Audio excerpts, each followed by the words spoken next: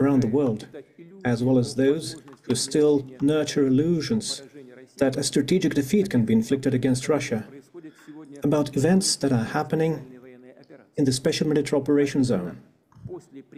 I'm talking about what happened in the wake of long-range Western weapons being used in the Special Military Operations Zone.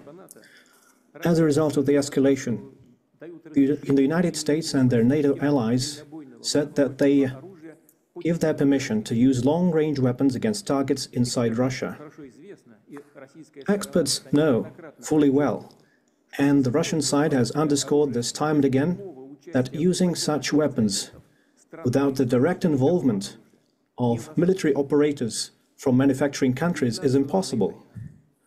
On November the 19th, 6 ATACMS missiles manufactured in the US were used, and on the 21st, a combined attack using Storm Shadow manufactured in the UK and missiles manufactured in the US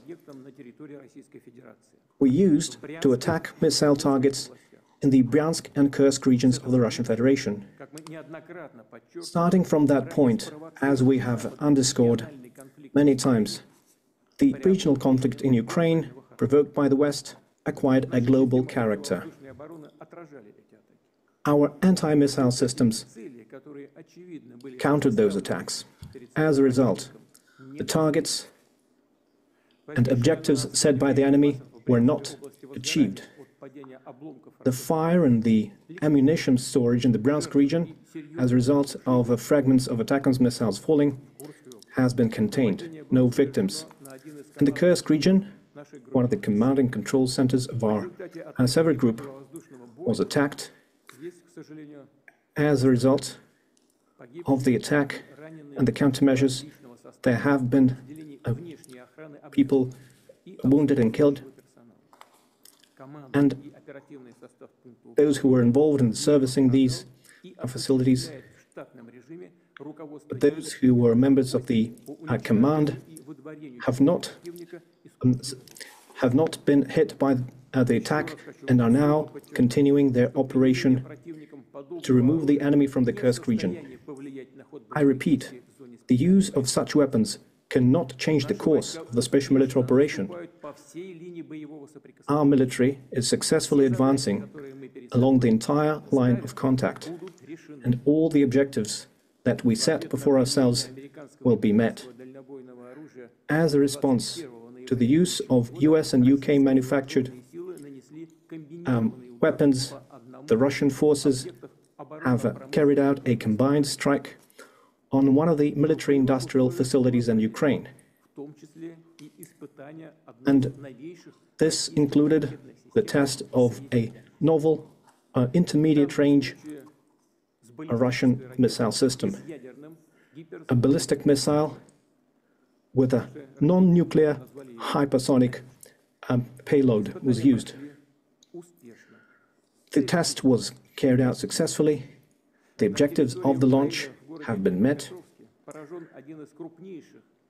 One of the largest and well-known industrial centers that is known since the Soviet times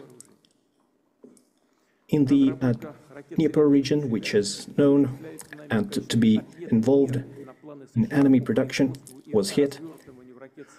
And further plans are being made in Europe and the Asia-Pacific to deploy weapons and missiles.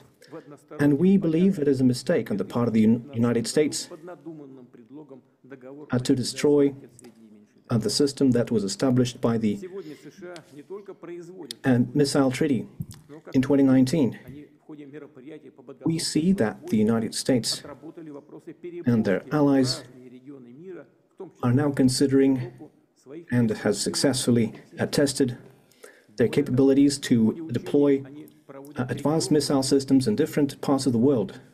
And their exercises routinely include the use of such weapons. Russia has unilaterally refused to deploy intermediate and small-range missiles until we see similar weapons deployed by the United States in a region of the world. The use of the novel system, which was essentially an operational test, was carried out in response to the decisions made by the United States and their allies. And the further actions will be considered and decided based on what we see from them. The further course of action will be determined based on the threats to the security of the Russian Federation. We believe that we have the right to use our weapons against military facilities of countries who allow their weapons to be used against ours. And in case of an escalation, we will act as decisively in a mirror fashion.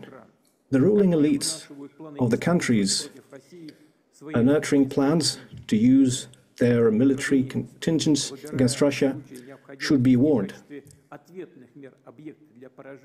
When choosing measures to be used in response, such as the use of systems that was tested recently in Ukraine, will certainly include warnings to civilians to clear the zones that will be targeted, and we will certainly do this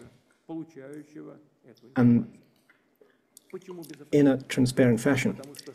And we do not have any fears that it will reduce the effectiveness of those systems, because there is no way to counteract a missile that flies at 10 Mach, which is 2.5 to 3 kilometers per second.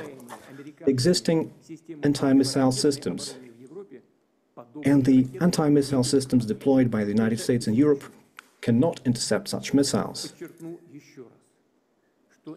It is impossible.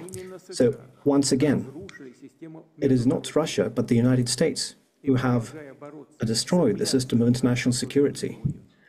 And they are trying to preserve their hegemony and stoking a global conflict. We have always preferred, and we still prefer, to resolve our disagreements using peaceful means, but we are prepared for any scenario, and if anyone has any doubts, they shouldn't. There will always be a response.